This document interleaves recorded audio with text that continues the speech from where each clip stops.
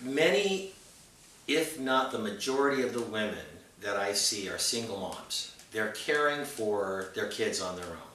So what I envision Makeovers That Matter really doing is not just directly helping these women, which it is, but directly helping their kids. Because when you get a child watching her mom get off of public assistance and back into the workforce, what it does is it instills in that child's mind that they have the ability also to be self-sufficient, to be self-sustaining, and to grow up in an environment where they look forward to being in the workforce just like their moms. So my bigger picture is to see the lives of the women changed initially, but ultimately so their children grow up in a world looking for permanent and self-sustaining employment.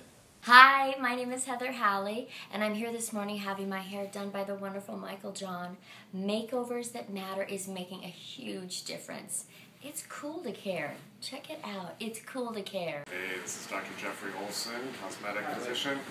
Makeovers That Matter is making a difference. It's cool to care. Makeovers That Matter is making a difference. It's cool to care. Makeovers That Matter is making a difference. It's cool to care. Makeovers That Matter is making a difference. It's cool